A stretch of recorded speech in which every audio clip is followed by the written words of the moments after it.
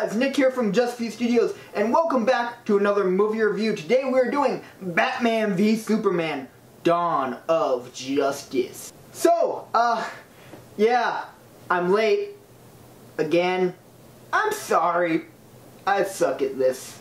And also, I'm sure you see the shirt. I'm not Team Superman. I just want to make that clear. I am very much so Team Batman. I mean, I do like Superman a lot, but come on, Batman. He's such a cool character. How dark he is, how gritty. His psychology, you know, getting in his mind is so much more interesting than Superman. I mean, I love that Superman's that kind of Boy Scout, doing good persona, but it's so cool seeing the kind of reverse, dark, beaten down, broken kind of superhero that Batman is. Anyway, I'm nerding on. Let's get to the movie review, shall we? So, story. It's not great. I mean, it's not great. I was gonna compliment it and say, yeah, it's not total garbage. But, I mean, kinda is. I mean, on one side, it's a movie that fans will really like. But on the other side, once you see Civil War, you realize all the things that they could have done and didn't. That's really the problem with waiting on some of these movie reviews, is you see other movies and start going, huh, you know, that could have happened. Or you start thinking about things more and then you go, you know, that one part didn't make sense. He could have just done that. Or, you know, why didn't he do this other thing? I mean, a lot more things kind of come into your mind and you start going, yeah, that movie wasn't great actually. Because when I walked out, I went, okay, it was okay. It was actually decent. I mean, wasn't the best movie ever. It wasn't the worst. But the beginning, that first half, I'm going to give you fair warning if you have not seen the movie yet. But granted, if you haven't seen it yet, part of me is thinking that you aren't going to see it. So, But either way, just fair warning if you haven't seen it yet and you plan on it. The first half of the movie, pure exposition with like very little action to break it up. It's almost pure just story. It's just building up to, here's Superman sauce, here's Batman sauce, here's Superman sauce, here's Batman sauce, Lex Luthor, Justice League, Superman sauce, Batman sauce. Yeah, that's a solid hour of the movie at least. Hour 15 minutes maybe? So I will say, you get one of the coolest Batmobile fights, I guess it's a fight, Batmobile driving scenes ever, or at least since the Batman Begins driving on the rooftop scene. It's the coolest thing since then, I have to say, that we've seen the Batmobile do. But on the flip side of all that exposition, you get about a 45-minute thing of pure action, which is cool, except all that exposition, it was really for nothing, I guess you could kind of say, because they get to, forget all that rushed little bit of story, and fight because of that rushed little bit of story. And you're like, wait, what? You just want to see them fight now. Okay, that last hour, okay, sure. I do have to say though, the action scene may be a little rushed, pretty cool. If you just saw that 45 minutes or whatever of the action scene, and that was a standalone, I don't know if it would be a clip or something, and you didn't know that past whatever that led up to it, pretty cool. Pretty cool. The acting was fairly decent. DC, they try and go dark, which, I mean, I love. The Dark Knight, amazing, fantastic. I love that dark, gritty kind of feeling in it. It feels very real, very just dark, and I love it. Man of Steel, it didn't need to be, it wasn't quite that it was dark, it was that it was very dull, I guess you could say. Very, yeah, life, right?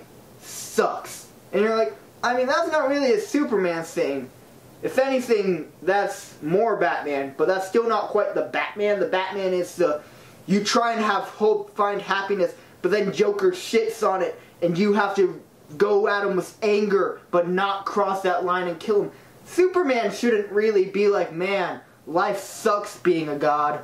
I like seeing him more as that Boy Scout, kind of the, not quite campy, but he shouldn't be super great and dark like this.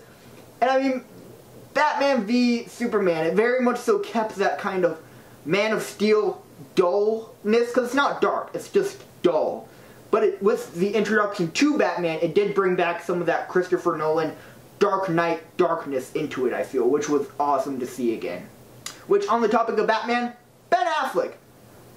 Fuck yes. For all those people who are saying, oh my gosh, Ben Affleck is never gonna be a good Batman. Watch this. And fuck you.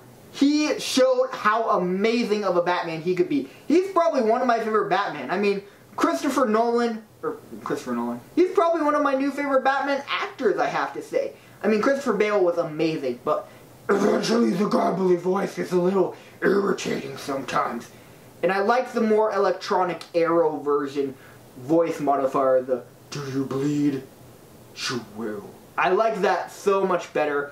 And Ben Affleck, I think he does a very good job of capturing a lot of the Bruce Wayne facade to where he, when he's not wearing the costume, is really not being himself, and when he's Batman, that's him being himself. He did a very good job of showing that facade as Bruce Wayne to where, yes, I'm a billionaire, and I am totally having fun at this party, even though I'm not, because I'm Batman. And then going to the flip side of Batman, heck yeah! It was so awesome, and I think he nailed Batman. I want to see him do more Batman. But again, flip side, it feels like with this movie, they do something good, but then they do something equally bad, so it just kind of equals out that scale. But on that equal side of the casting, Jesse Eisenberg. Really? I mean, when I walked out of that theater, I went, man, I actually liked Jesse Eisenberg. He wasn't Lex Luthor, but whoever the hell he was playing, that was kind of cool. Because it wasn't Lex Luthor he was playing. It was named Lex Luthor. That was not Lex Luthor in the slightest. It was maybe an offspring of Joker or Riddler. Was not Lex Luthor at all. In fact, I have a lot more to say about that, but I'm saving it for the spoiler talk. So make sure you stick around for that if you have seen the movie. And if you haven't, go watch the movie, or don't give a shit and watch the spoilers anyway. But yeah, I mean, pretty much the movie in a nutshell is all that right there. I don't have a whole lot more to say in the non-spoiler territory-wise, but it was about the best way I could describe it. They do something kind of cool. They do something kind of bad. They do something kind of cool. They do something kind of bad. And personally, overall, I think that's really hurting DC overall, because Marvel, they're just skyrocketing forward, while DC's barely able to kind of stay afloat, going one step forward, one step back, one step forward, one step back. That's not helping them. And personally, the biggest thing that I can think of that they need to do to catch up to Marvel is get Zack Snyder out of there. I'll talk about it again more in the spoilers, but I mean, I loved him in Watchmen. Man of Steel was okay. But Batman v Superman, it's like he's doing the opposite. He's starting to go downhill. And that's not what DC needs to play catch up with Marvel. So, what do I give this movie on my out of 10 scale? It's kind of between a 6.5 stars and a 7 out of 10 stars. So here's how I'm going to leave it. From a kind of movie standpoint, I'd say a 6.5 stars is more accurate. But as a fan, she's seeing all these big kind of comic story arcs and the Trinity on screen together. It was really cool to see. So on that side, as a fan, I give it 7 out of 10 stars. But as a movie overall, I think it deserves more of that 6.5. So, I mean, that solves one part of the equation. How about a date, though? Not really any better. I mean, an hour and 15 minutes of, hey, Superman thinks this, Batman thinks this, Superman thinks this, Batman thinks this, Lex Luthor. It's not very romantic, I have to say. And I mean, you do get Lois Lane again. And I mean, there's kind of a thing between her and Superman again. Feels a little rushed, though. It kind of is just meant to say, hey, Superman, he has a human side because of Lois Lane. And I mean, the Batman equivalent, I guess there's kind of Wonder Woman, but there's not really a thing going on between Wonder Woman and any of the other characters. She's just there with her accent. I mean, not the best romance movie. So, what do I give Batman v Superman as a date night rate? I'd have to give it a 4 out of 10 stars. It's not great. It's not going to score you many points on a date. if you get a chance, go see a romance comedy, a rom-com, or even just a comedy in general would probably be better than this. You'll laugh a hell of a lot more, I'll guarantee you that. Let's get into the spoiler territory. So if you have not seen the movie and you do not want to be spoiled, leave now, go see it, and come back. Or if you have seen the movie, / haven't, but don't give a fuck, that's cool too. Let's talk about spoilers though. So the first thing to address, the most obvious one, so Batman kills now. Yep. The first time it happened was in that Batmobile chase I was praising earlier. I was like, oh, this is so cool. Then you saw Batman just crush a car, and I was like, there were people who said, they're fine. Maybe some smashed bones or something, but they're fine. They're alive. And then he crushed the side of that trailer, and I was like, so that guy's pretty dead. But I mean, on the flip side, Batman killed a little bit in the original trilogy that Tim Burton did.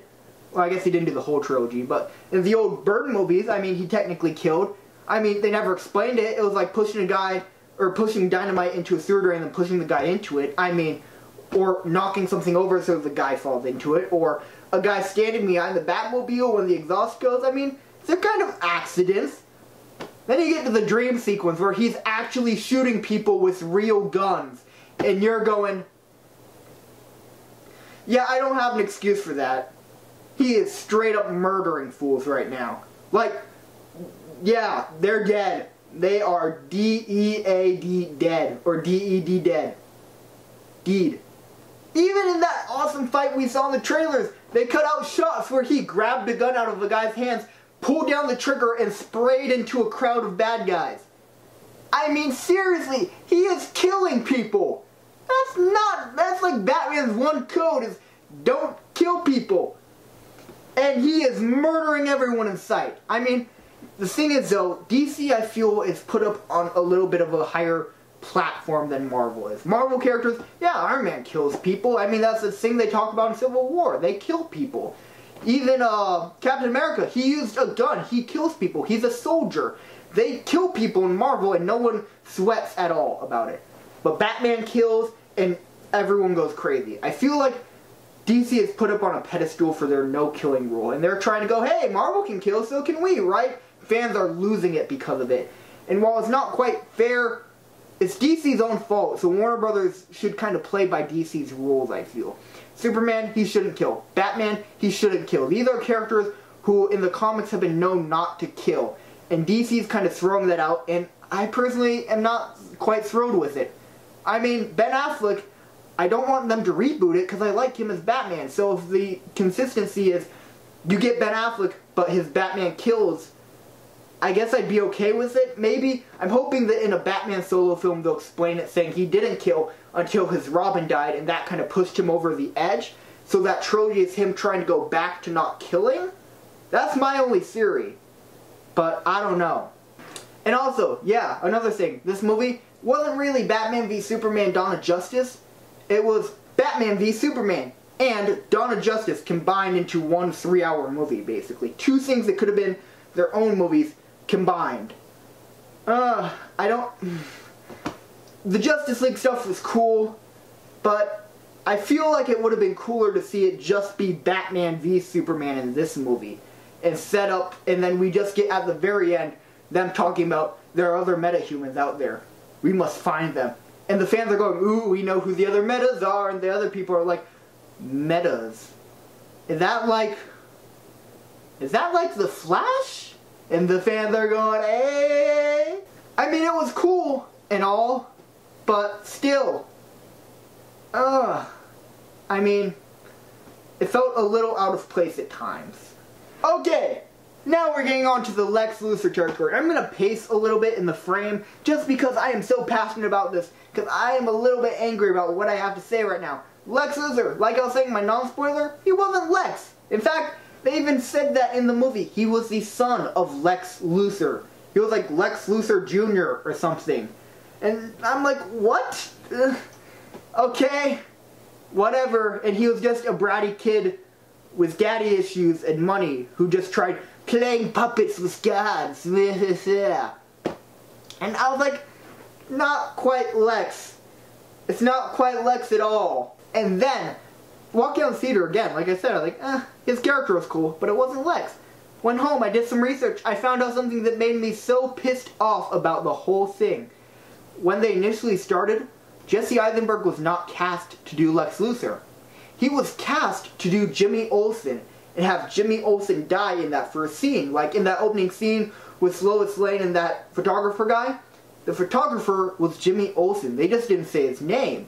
So what it was gonna be is they would say his name, have Jesse Eisenberg be that character, and have him be killed off in that first scene. So in all their pre-production stuff, it would be a giant WTF, because fans would be looking at the trailers and stuff going, hey, Jimmy Olsen's supposed to be in this movie. And Comic-Con, Jesse Eisenberg would go saying, hey, I'm playing Jimmy Olsen.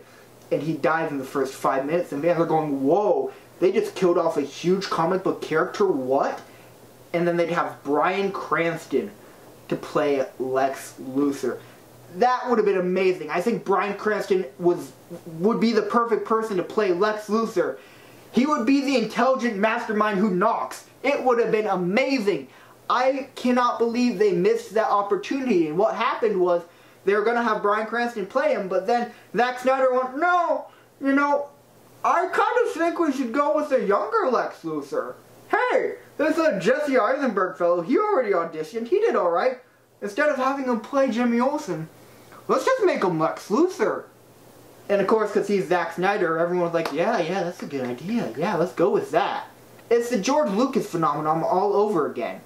I mean, you just say yes to what the director says, and you get stuff like this. And it's not great when the alternative was Bryan Cranston as freaking Lex Luthor. How do you not do that? And also, they did not learn from Man of Steel. They just had a whole bunch of exposition without any action to break it up, and then a big fight at the end. They could have cut out at least half an hour of the movie. I mean, it didn't need to be that long. I was watching the movie going, that scene I don't think really needs to be there. And then when I walked out, I was like, no, that scene really did not need to be in there at all. I would have gotten the same experience, if not better, because I would have had an extra half hour. And I bet everyone's wanted me to talk about Doomsday. I was right. Ivan, we went to the same showing together. It wasn't planned. We just walked out of the theater and went, hey, you're from Just For You Studios. Hey, you're from Just For You Studios. Cool. And he said, yeah, your theory about Doomsday was right. Because in that trailer, I had theorized that Zod's body would be Doomsday, and that the reason why in that scene where he just kind of lands, he didn't look like Doomsday is because he would evolve. Superman would like punch him in a part that would break his bone, and then it would regenerate spiked or something. And then like say someone beats off a hand and it would come back as a Doomsday hand or something. And he was like, maybe, I could kind of see that. And then we walked out, and he was like, yeah, you were totally right. Which, I mean, it was cool they did that, but Doomsday felt a little too rushed. And again, I see they were trying to go with Death of Superman, which is a cool comic book arc. But we've only seen one other Superman movie. I feel like they did this a little too early. And I mean, Doomsday, he's not a big enough character, I feel at least, to get his own movie, which is why they wanted to slap him onto this one, but I still feel like it was a little too rushed. Cool, but it just didn't fit in right. So again, moral of this story, I think that Warner Brothers needs to get Zack Snyder out of there, because he's on this decreasing arc. Watchmen, freaking amazing. That's one of my favorite superhero movies of all time, in fact. Then you got Man of Steel. It had a lot of problems. It was overall a decent Superman film, but it had a lot of problems. And then you got Batman v Superman, the low point. And I really think they need to get him out, but the problem is, I think it's his wife. Someone who he knows and is in good contact is one of the heads up at Warner Brothers who's kind of helped give him this job. So it's a little unlikely that they'll get him out before Justice League, because he's signed on to direct Justice League Part 1 and 2, which I feel is the biggest mistake DC could make right now. And I feel like they need a new director to come in, kind of clean slate some stuff, and do Justice League right, so it can compete with Marvel. Because right now, everything's too gray and dull. Suicide Squad, it has the potential to be great. Looking at it, it looks like a fun movie, which is what DC needs. If you get Justice League, I mean, think about it. Justice League, of all superhero movies, should be a lot of fun. You get characters like The Flash, really wisecracking, quippy. Then you get Green Lantern, another, well, at least Hal Jordan's pretty wisecracky and quippy. If you want to go with Jon Stewart, that could be an interesting dynamic between Flash and Green Lantern, the hard-ass Green Lantern, and then the, haha, I can run from here to here in like a second. Want to see me do it again?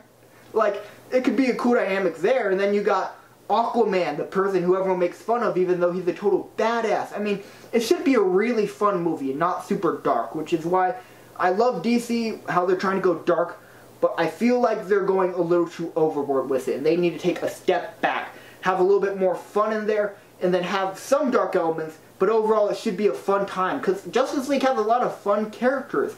It shouldn't be all gray and dull. So, I personally think they need to get Zack Snyder out of there and someone new, very creative, enthusiastic in to do Justice League. But hey, that's just my thoughts. Again, this is about the end of the movie review, so leave in the comments, Team Batman or Team Superman. It looks like I'm Team Superman, but I'm Team Batman. I just couldn't find my Batman shirt. So like, favorite, comment, and subscribe, and I will see you guys on the next movie review. Later! Woo!